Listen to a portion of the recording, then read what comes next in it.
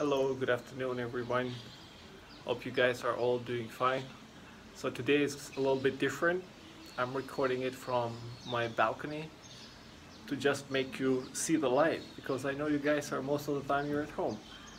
Alright, the reason why I'm doing this video now is one of you asked me the question in the group, in WhatsApp group, what's the difference between Virion and a virus? That was a very good question, and I was thinking about it since I already mentioned during the lecture that I recorded for you last week.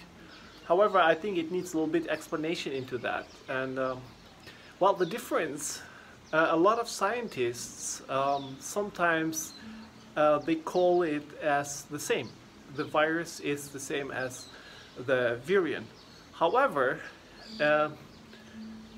there are another group of scientists which actually consider that the virion and the virus are different.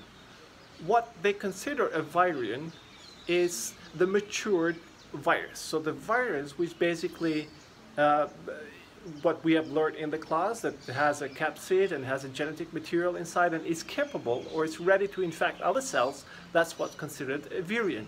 However, the virus is considered those particles which actually enter the host cell and are able to replicate inside the host cell. So there is a lot of confusion in that, but this is the closest definition. So a good example, an analogy that we can take from our life is that that of a human being and the sperm. So the sperm is considered the virus and the human being is considered the virion. I hope this was simplified and I hope you guys understood it.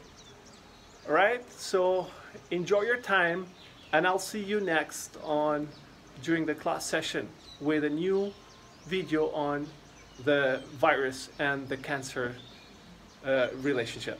Thank you very much. See you guys. Bye bye.